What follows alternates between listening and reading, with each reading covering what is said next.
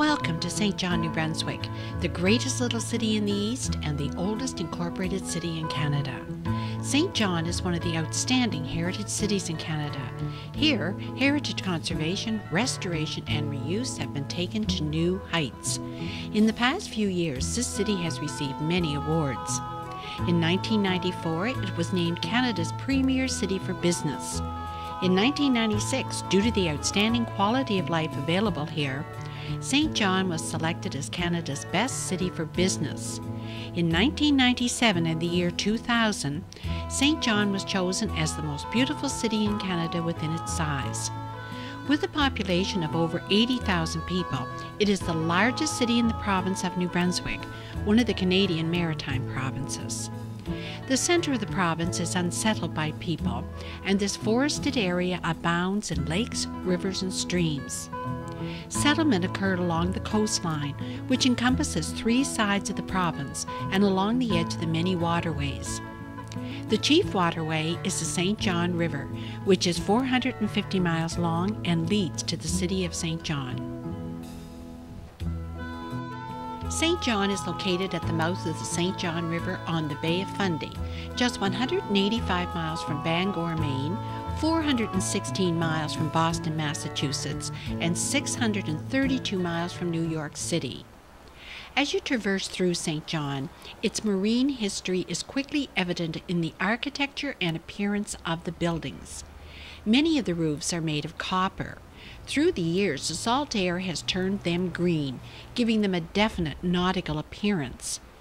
In a small park looking out into the harbor stands a tall post bearing 3 lamps painted white on the land side and red on the water side. Erected in 1848, this iron light, known locally as the 3 Sisters, stood as a beacon to guide the masters of ships into St. John Harbor. Directly in line from there at the mouth of the harbor lies a small rocky island. It was here on Partridge Island that the first lighthouse in New Brunswick stood, and the first steam foghorn in the world was erected by Robert Fowlis in 1859. Before that invention, ships entering any port relied on bell signals or a gun, which was sounded irregularly. A Celtic cross below the 3 Sisters is the replica of one which is placed on the island to commemorate Irish immigrants who were put in quarantine there. Their descendants claim that St. John is the most Irish city in Canada, and each year St. Patrick's Day is enthusiastically celebrated.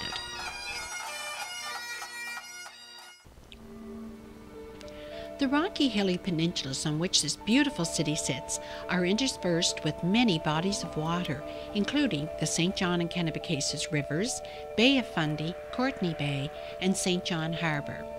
St. John is a stately lady who has been shaped and pummeled by its proximity to the Bay of Fundy. Brilliant blue skies, glorious cloud formations, and the sun glinting on the water are offset by the Fundy fogs which can cloak the city, diluting and diverting sounds, giving it an air of mystery. The city has grown around its harbor and is home to a world-class seafaring port. Ships arrive from all over the world to pick up and deliver cargoes. It is an ice-free, year-round facility.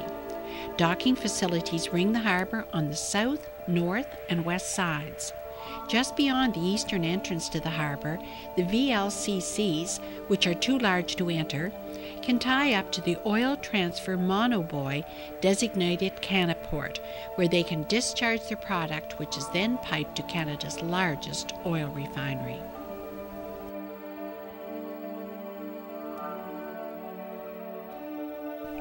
Cruise ships are now making St. John their Canadian port of destination.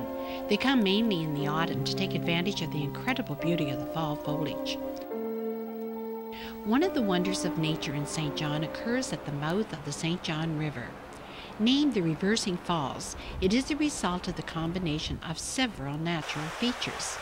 The narrowing of the St. John River, the shape of the gorge, and an underwater ledge are all part of the creation. However, the most important elements are the head-on collision of 2 mighty bodies of water, the Bay of Fundy and the St. John River. Twice daily they battle for supremacy, and the effects of this battle create 2 powerful currents. Inflowing on the bottom is salt water. Outflowing at the top is fresh water. There is also a horizontal and vertical movement of water in the St. John area, which is unique in the marine field. In 1842, a suspension bridge was erected over the reversing falls. It was replaced in 1915 with the bridge that is still there. Ferries carried passengers from and to the east and west sides of the harbor from the early 1800s until 1954.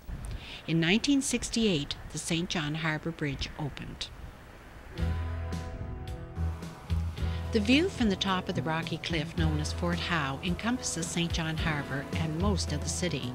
A group of British soldiers were garrisoned here during the American Revolutionary War. Major Gilbert Studholme, the commanding officer of Fort Howe, established an Indian trading house below the fort on the banks of the St. John River. The Indians of this area had camped at this spot for centuries to avoid the dangers of going through the reversing falls. When the ships arrived in the harbor carrying the shocked and weary refugees of the American Revolutionary War in 1783, the soldiers on Fort Howe fired their guns in salute. With the arrival of these loyalists and as the city grew, the need for civil authorities became apparent. This job fell to the soldiers and their blockhouse became the jail. The first executions in St. John took place on a hill east of Fort Howe known as Gallows Hill.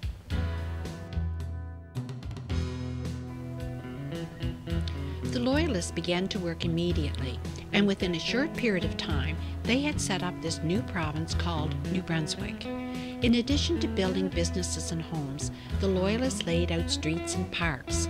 One of the more famous or infamous Loyalists who came to St. John was Benedict Arnold. He and his family lived here from 1787 to 1791. A monument to commemorate the landing of the Loyalists is located at Market Slip to honor those who were forced into exile in this rough and inhospitable land. Carlton Martello Tower, a National Historic Site, was erected to defend St. John's Harbor entrance during the War of 1812. The key structural feature is a circular brick pillar that supports both the roof and the arched brick ceiling. These, along with the thick walls, were designed to absorb artillery fire. The tower was used in diverse defense capacities at many times during its long history. The interior has been furnished to reflect those periods. The powder magazine in the bottom area is restored to its 1840s appearance. The barrack or entrance floor is furnished to 1866, and the exhibit in the superstructure tells the story of the tower's role in World War II.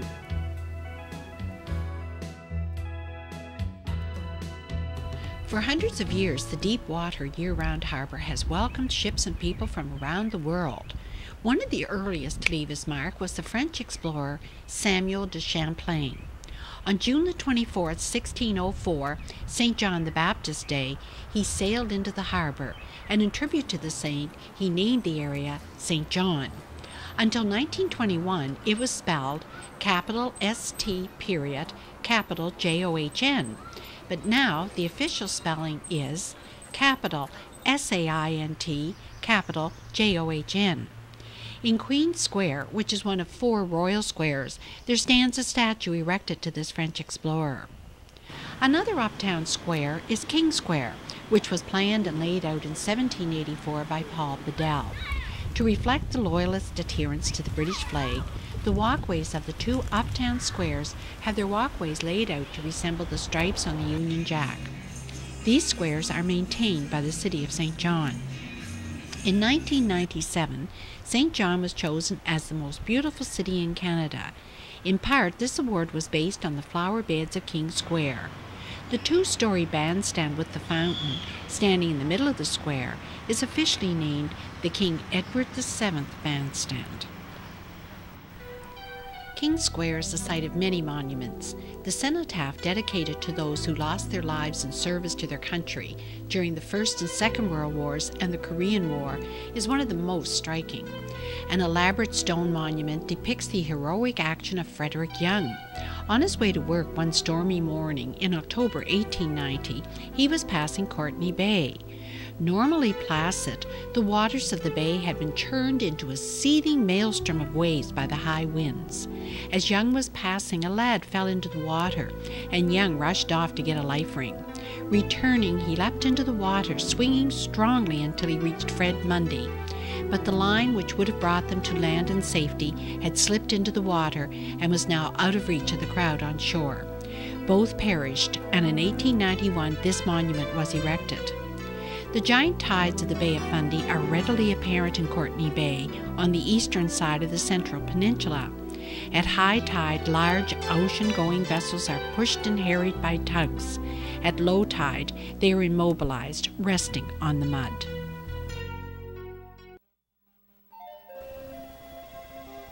In 1877, a terrible fire swept through the Central Peninsula, leveling over 1,500 buildings. The fire began at the foot of what is now Union Street and spread rapidly. In the 9 hours while it raged, the fire burnt an area of over 200 acres. As the fire roared and crackled through an erratic path, it created such a mass of heat that buildings not in its path burst into flame. 19 people died in this conflagration. The area was rebuilt within the year, and some streets have retained their Victorian appearance. In King Square can be found the Firefighters' Memorial Bell, dedicated to firefighters who have lost their lives in the line of duty. The Firefighters Museum is located in the original engine house, which opened in 1840. It is the first and only original engine house declared a National Historic Site in Canada. The Aiken Bicentennial Exhibition Centre, ABAC, is an arts and science center for all ages, with 6 galleries featuring a variety of exhibits and the Sciencescape Interactive Science Gallery.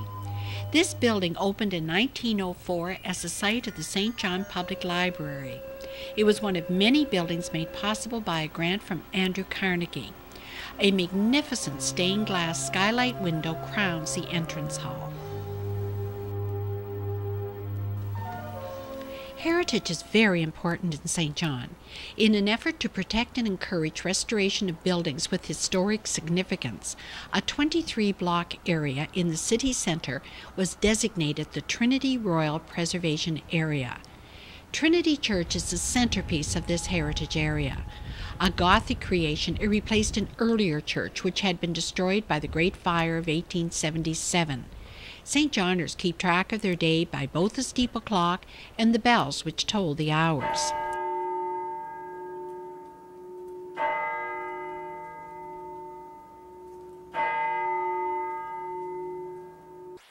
Germain Street, with its classic brick homes of quiet elegance, a treat to the eye, is in the preservation area. One of these was the home of Sir Samuel Leonard Tilley and his wife, Lady Alice Tilley. He was St. John's Father of Confederation in 1867 and called the new country the Dominion of Canada. A statue to him is located in King Square. Lady Alice was a strong proponent of women's rights and worked to get women the right to vote. She was elected president at the first meeting for St. John Council of Women, which was held at her home in February 1895. She also founded the Seamen's Mission in St. John. It was opened at 152 Prince William Street in 1908. Lady Alice Tilley founded the mission to provide food, recreation, and leisure for sailors from around the world. Lady Tilley and her husband were strong teetotalers and abhorred the evils of strong drink, so no liquor was served in the Seamen's Mission.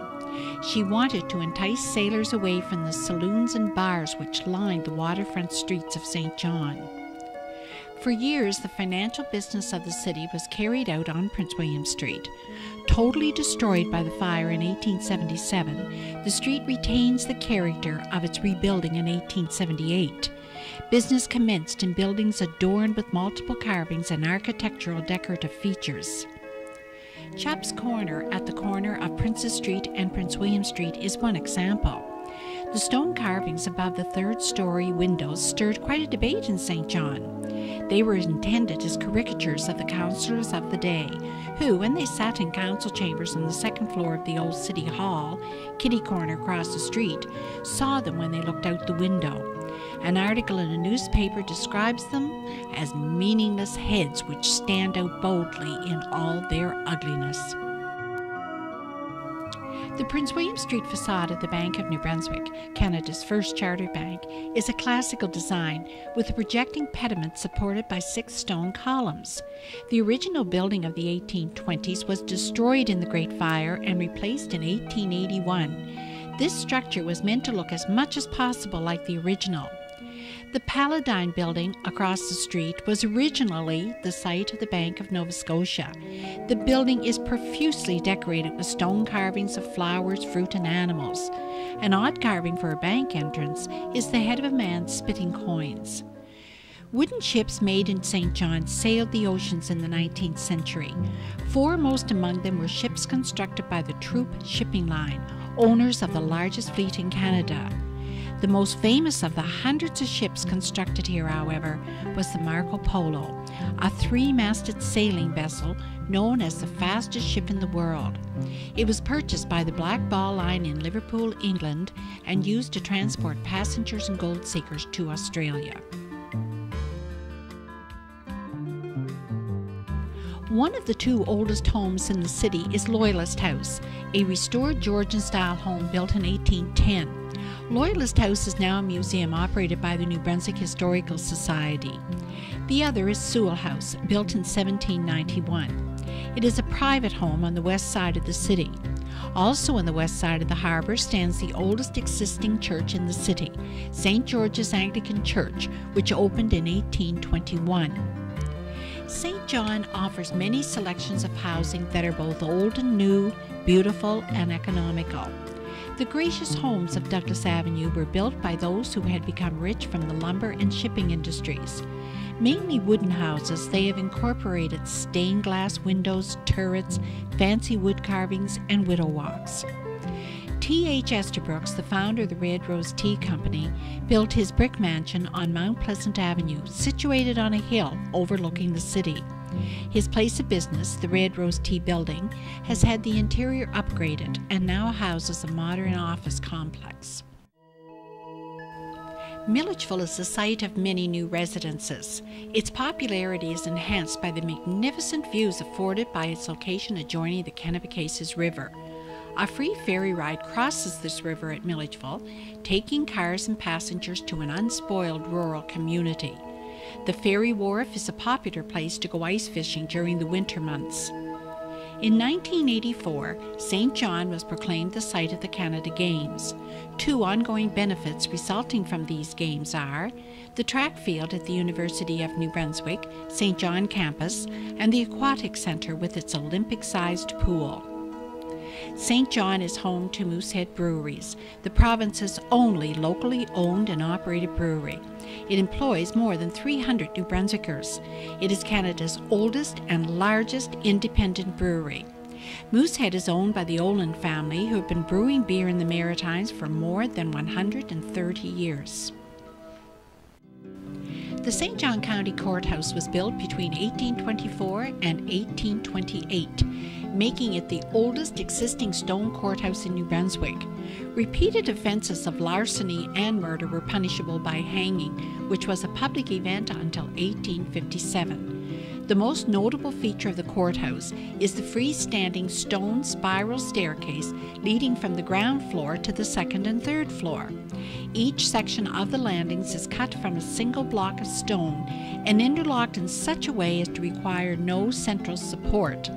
This is the only freestanding 19th century spiral staircase of stone known to exist in Canada. In 1783, when the Loyalist burial ground was set aside as a burial place, it was considered to be outside of the city. The date on the oldest tombstone is 1784, and it was erected to Conrad Hendricks. Recently, the graveyard was renovated by the Irving Corporation. A fountain was placed there. The walkways were paved in brick, and beautiful iron gates matching those of the city market marked the main entrance. The St. John City Market is the only common law market in Canada. The present building was officially opened in 1876 and is the only commercial building still left in the uptown area, which existed prior to the Great Fire. The market was built by carpenters who had trained on shipbuilding techniques. This becomes evident when you view the roof interior. The great arched beams have no center supports and resemble the hull of a ship turned upside down. All of the timbers were hand-hewn. Through the pedway system, known as the Inside Connection, you can walk from the city market through shopping centers, hotels, recreation facilities, and more to the waterfront shops of Market Square. Using this well-lit, climate-controlled walkway, you never have to step outside. In fine weather, however, many prefer to walk down King Street, called the shortest, steepest, widest main street in Canada. Most of the streets in uptown St. John are named for British aristocracy or British royalty. Market Square takes its name from its early function as a marketplace for the city. Originally, there was a slip of water that extended to the foot of King Street with warehouses along both sides. Ships unloaded on either side and their goods were transported by slovens, a type of wagon peculiar to St. John. There was nothing ornate about the sloven. The distinguishing feature of this four-wheeled cart was the low-slung loading platform, dropped well below the center of the four wheels, making it possible for one man to load or unload heavy barrels and truncheons with relative ease. In 1983, some of these early warehouses were incorporated into the Market Square complex, which houses shops, offices, restaurants, the Hilton Hotel, a trade and convention center, the St. John Regional Library, the first free public library in Canada, and the New Brunswick Museum. During the summer months, the promenade is extremely popular. Entertainment is often provided by local musicians, but mostly people stroll along the boardwalk, looking out over the harbor, or sit at one of the open-air restaurants, meet with friends, or perhaps participate in a volleyball game on the sand. At the front entrance of Market Square stands a unique clock tower with no face or hands. It was designed and carved from Honduras mahogany by John Hooper. All of the carvings portray different aspects of time. The serpent symbolizes eternity. At the top are people passing time, and astrological time symbols are along the sides. Recreational pastimes in St. John are diverse and multifaceted. Performances by superstars like Garth Brooks, Celine Dion, and Bill Cosby have all been presented at Arbor Station. It is also the home for the American Hockey League farm team, the St. John Flames. Symphony New Brunswick is based in St. John, and they play regularly at the Imperial Theatre.